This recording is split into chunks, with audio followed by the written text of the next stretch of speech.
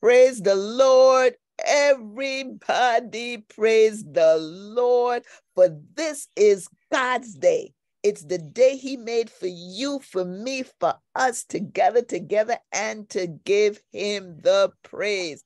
And that's what we do every morning. It doesn't matter what the circumstance is. The fact of the matter is God is good all the time, and all the time God is good, because he will never leave us nor forsake us. Oh, isn't that good? And so every day we not only give God the praise, but we press our way to victory.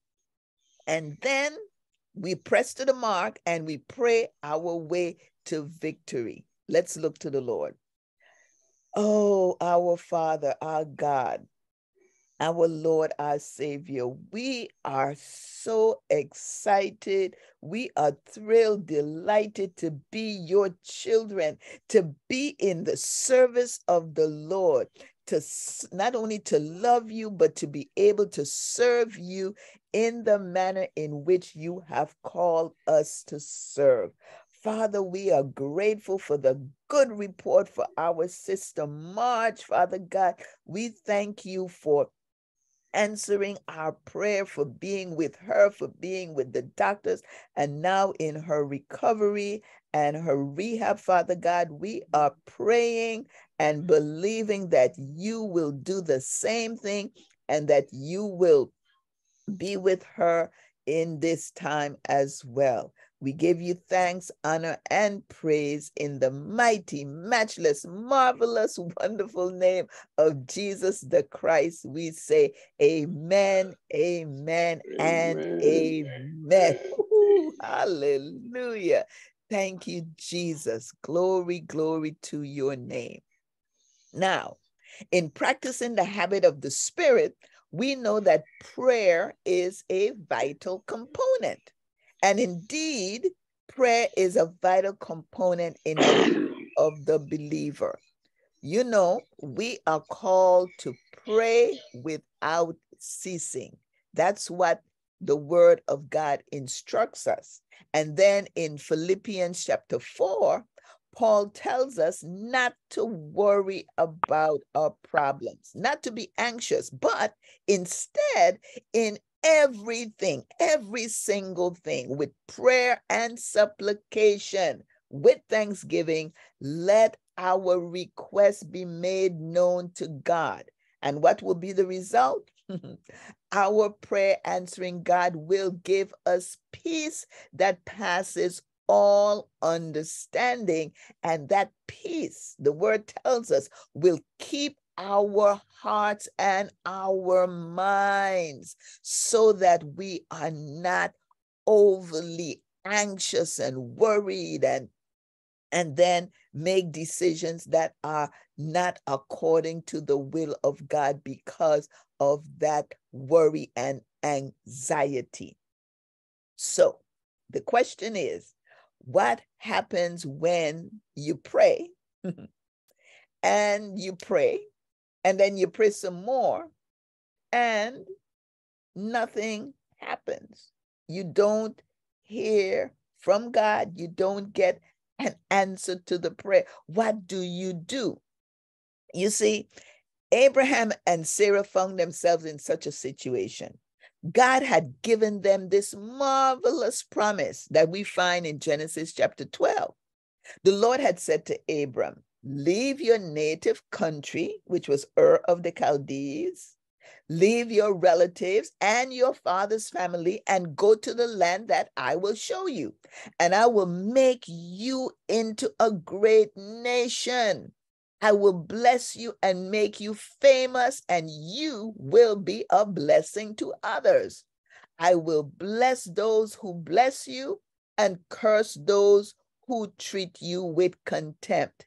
And then, all the families, God said, all the families on earth, every single family on earth will be blessed through you, Abraham.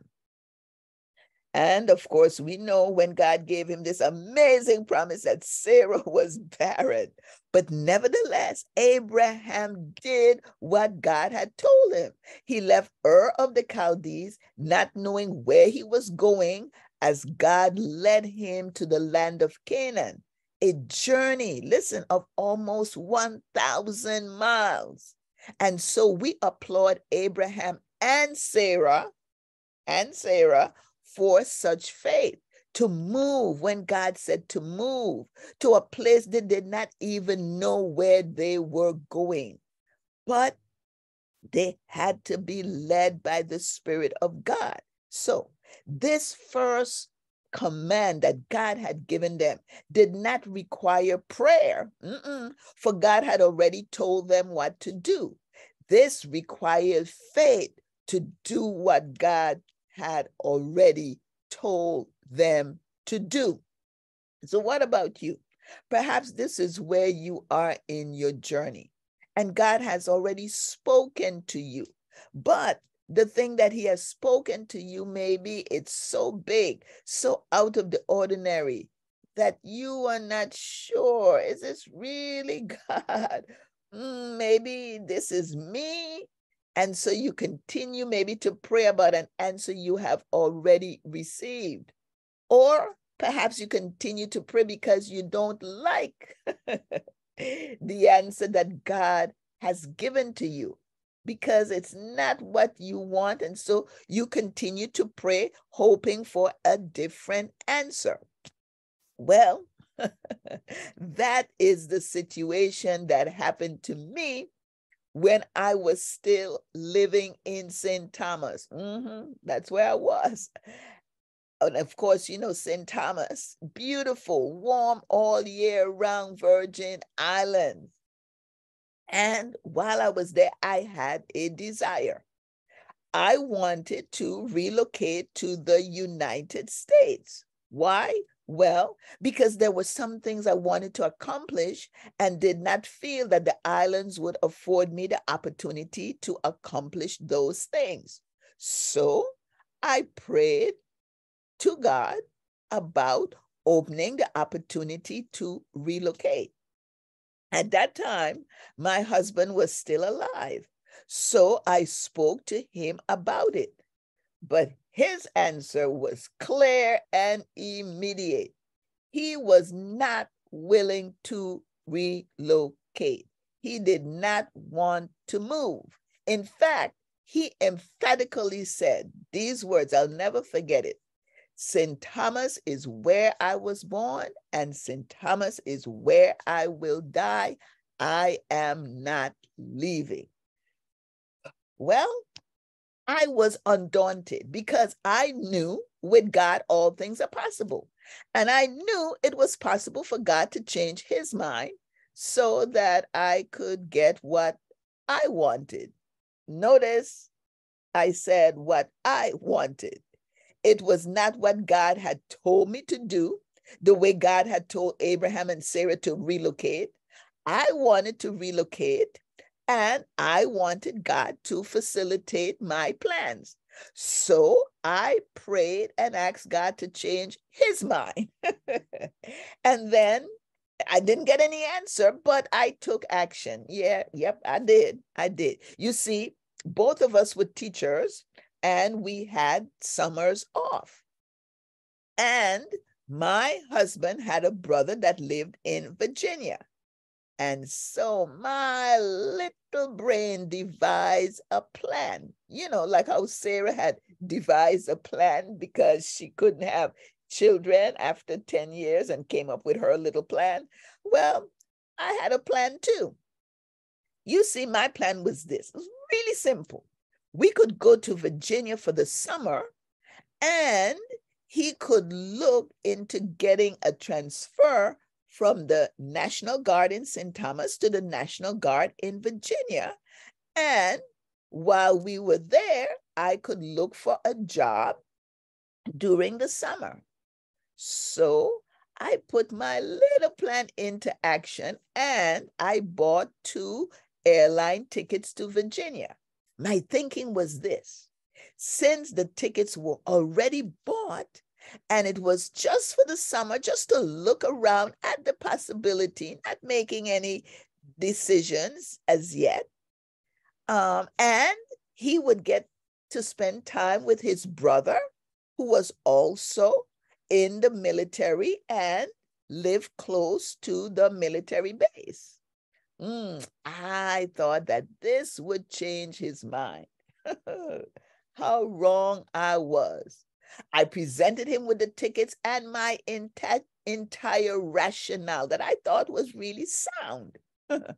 And all he said was, I don't know why you wasted your money buying those tickets, because I'm not going anywhere. Wow. Well, I complained to the Lord. Why didn't you change his mind? We could have at least gone to look at the possibility, at least just look. I was upset and I prayed and complained to the Lord. And finally, I got an answer. Yes, I did. I got an answer. And this was the answer that God gave to me. He said to me, bloom where you are planted. What? What? That was not the answer I wanted to hear. I wanted God to change my husband's mind and was praying for that result. And instead, God was changing my mind about what I wanted. So I had no choice but to acquiesce to the will of God and the wishes of my husband. And I gave the tickets to his mother so she could go and visit her son for the summer. But now I hear you asking the question, well, how did I get to Delaware if God told me to bloom where I am planted? That's a good question, and I'm going to give you the answer. It's a simple answer, because I did what God told me to do. He told me to start a Bible school. And so I went to, during the summer, since I had summers off, instead of going to Virginia, what I did, I took the summers, 3 summers, to go to Pennsylvania to study. Now, I had a brother living in New Jersey, and he was close enough to go over the state line to Langhorne, Pennsylvania.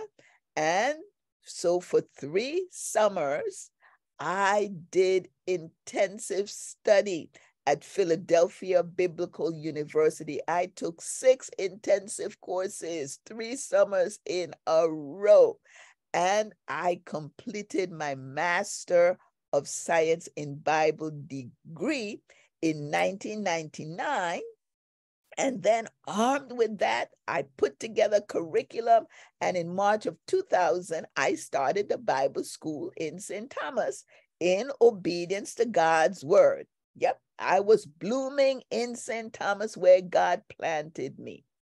But then in September of 2000, my husband died suddenly. And I continued to do what God told me to do, to bloom where I was planted. And I continued with the Bible school from 2000 to 2004. In 2004, I held a week-long conference for the Bible school, and I invited Bishop Townsend to be one of my speakers. You see, I had gotten to know him well because I attended his church during the 3 summers when I was in the United States. And as a matter of fact, they referred to me as an honorary member of the church. So when he came for that week, I did not know that he was checking out everything that I was doing there in the Bible school and how everything was organized and the students and everything. I didn't know any of that.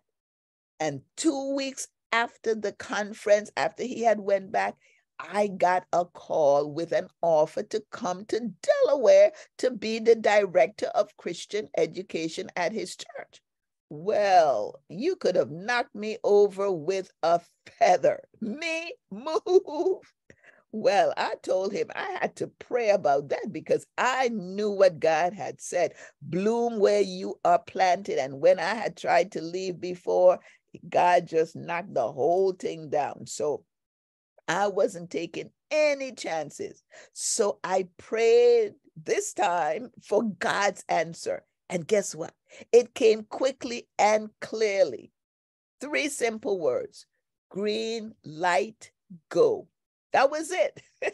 And so, listen, with an offer of $10,000 a year for a part-time position, I quit my full-time teaching position at the University of the Virgin Islands.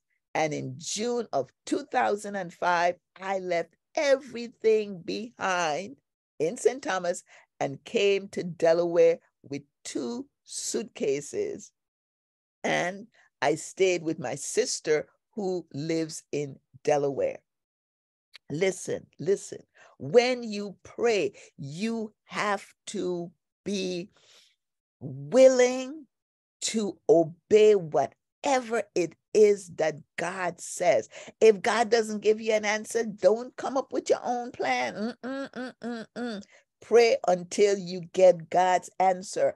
And when you get God's answer, then you follow what God says.